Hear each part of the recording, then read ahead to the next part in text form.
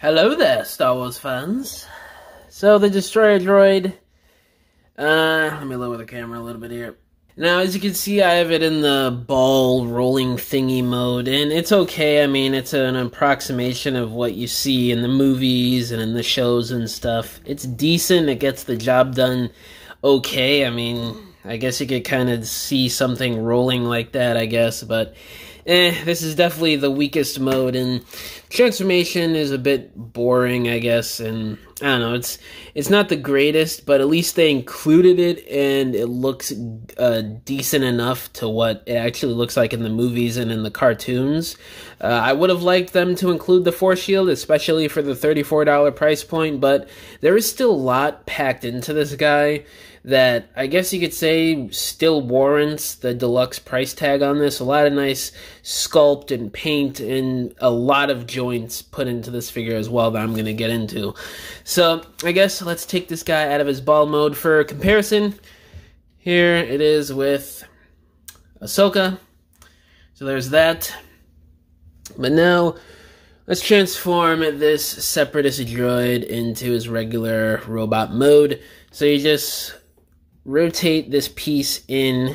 Be very careful with this small ball joint piece. You don't want to press on that too hard. And it'll just click into place.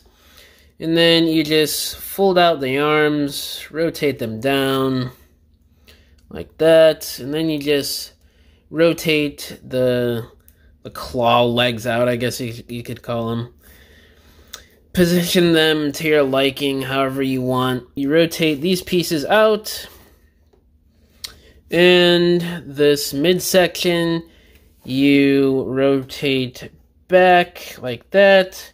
I like to rotate it back again. And then this piece right here, you flip out, and then that's going to tab into there.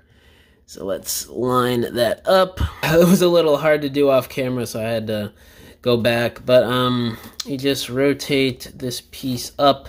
It's on a bunch of hinges on the inside here, so just rotate it to your liking, however you want to do it. It's kind of strange to maneuver around that, but it's doable. And just position the legs and arms how you want it to look. And there you have the Droideka in regular robot mode. And boy, all the nice sculpted details on this guy are just fantastic. This brownish, like sparkly paint on this area and on the top of its head, on the side of the shoulders there is really nice. Some more of that there for these panels. Awesome sculpted details. This was one of my favorite droid designs ever since I was a little kid, so seeing this represented in highly detailed 6-inch scale is just fantastic.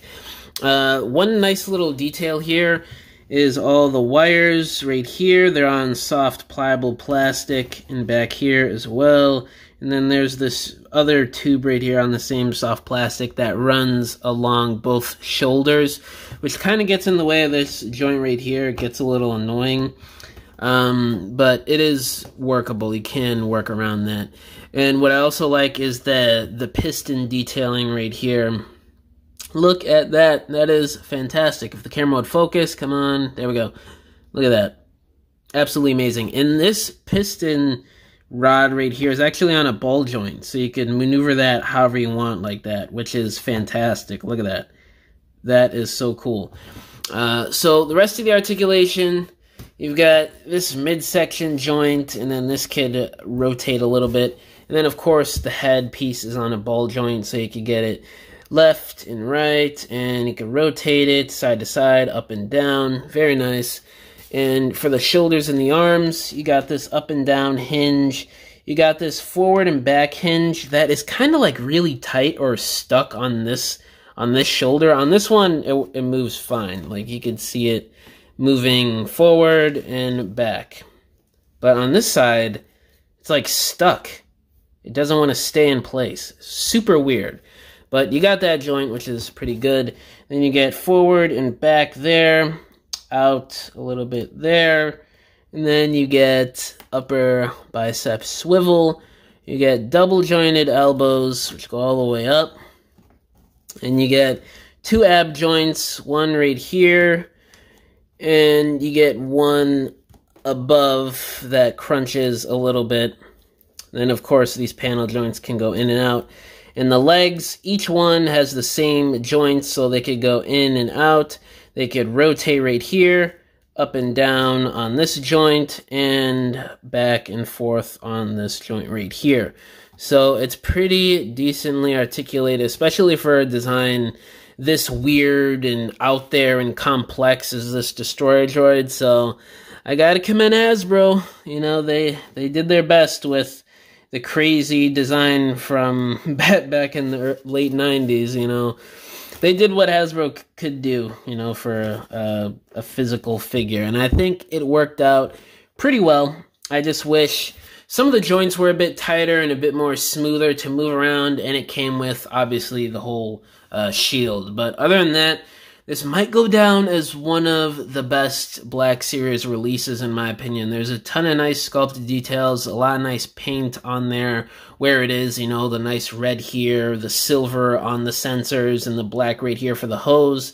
That's very nice. And just the piston details right here and all the little hoses on the arms and on the shoulders looks very nice. And they also painted those hoses, which looks good too.